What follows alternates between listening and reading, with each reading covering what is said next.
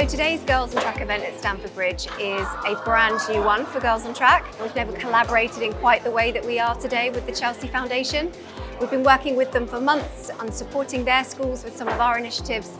So today is a celebration of the two organisations working together to really inspire these young girls into motorsport, but also to STEM roles in general.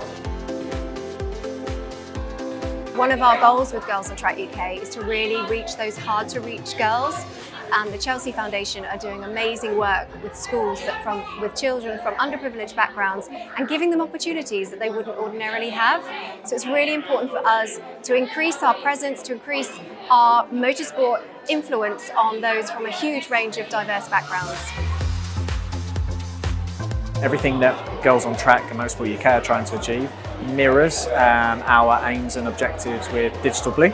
And it's a sort of nice collaboration that we've been able to bring together here through our robot football, but there's similarities with Lego building and the activities that Motorsport UK and Girls on Track are delivering as well.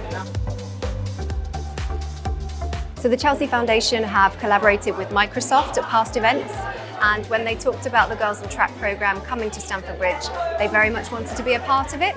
So we've got a huge number of the Microsoft team, those that work in STEM roles, come along today to inspire and, as you can hear, really engage with the children about artificial intelligence, what that looks like particularly with Microsoft, and the girls are having a great time.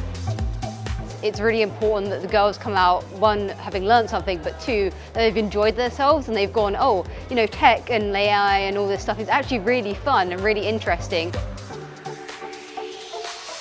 I think stereotypically football and motorsport are seen as very male dominated areas and also just looked at in terms of like the playing side and the coaching side.